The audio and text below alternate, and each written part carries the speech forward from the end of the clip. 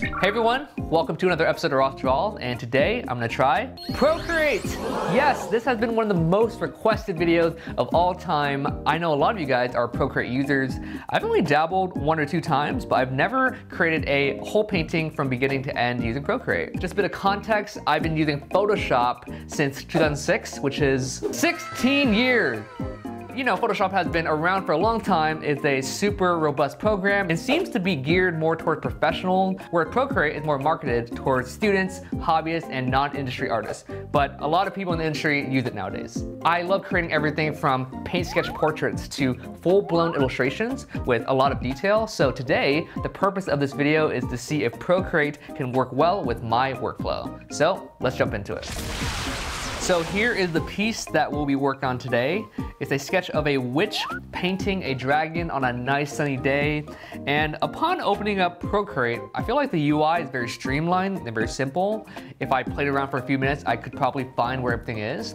If I were putting myself in the shoes of a first-time user opening up Photoshop, I would probably overwhelm. You know, there's so many tools and presets and filter gallery. You probably need like a different class to help you enter the program. So I feel like Procreate does a good job at having an intuitive UI for a first-time user. So the first thing I want to try out is screen latency. Every program, every tablet is going to have a little bit of lag between what I'm painting and what's happening on screen.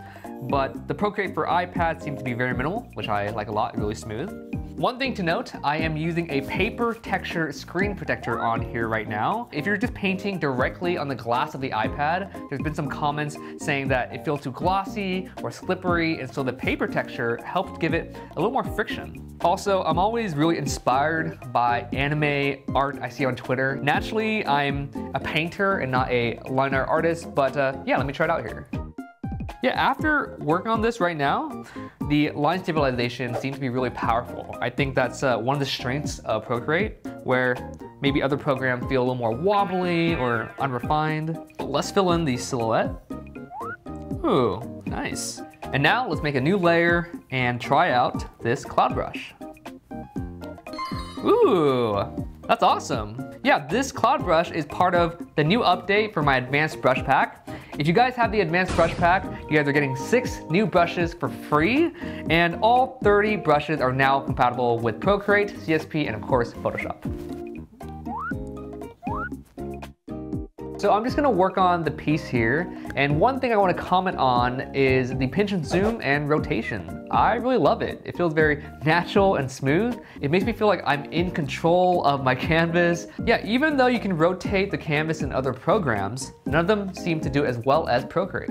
If you guys have been around the channel, you guys know that I love the mixer brush. Photoshop's mixer brush, I use it on every single illustration over the last decade, but I heard some great things about Procreate's smudge tool, so we'll try it out. And the smudge tool is up here, and we'll try this out. Ooh, that is sexy. Guys, look at that.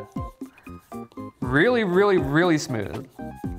I'm sure you guys can relate if you're using Photoshop Mixer Brush. If it's a big file, you're trying to mix all the pigment together. Sometimes it takes days for that action to finish, but here it is super smooth and quick. So maybe Adobe can take some pointers.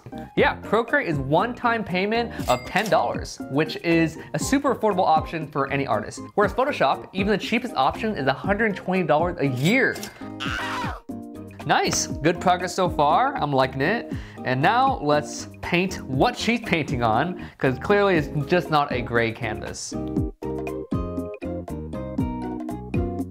Nice, I like that.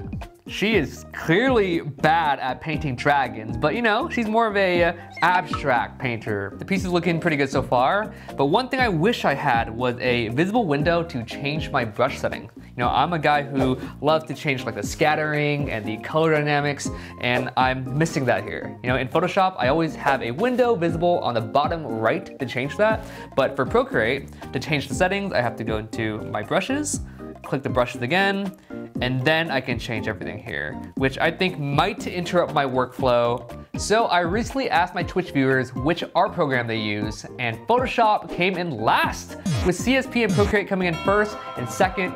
That's so surprising to me, especially when I use Photoshop. I asked them why, and the main reason was Photoshop's price. Well, as I was preparing my image for color dodge, I ran into a problem I didn't expect: layer cap. I reached the maximum amount of layers. After 33, I couldn't make any more. I'm not 100%, but maybe this feature was implemented to make sure that Procreate runs as fast and smooth as possible. All right, but it is that time. Let's make it short and sweet. It's color dodge time. Ooh. Baby dragon.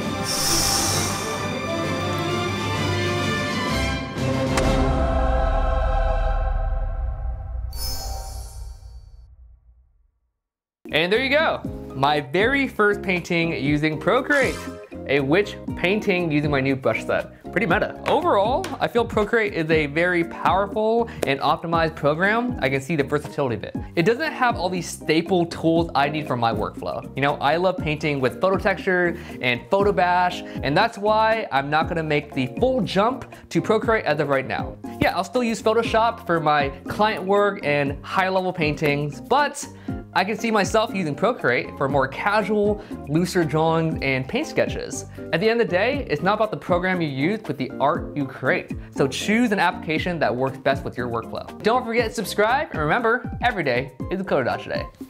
Hey guys, like I said in the video, I just updated my advanced brush pack. It includes 30 versatile essential brushes that I use in every single painting. It also includes a video demo that showcases each brush. Check it out at RossDraws.com/brushes. Thank you.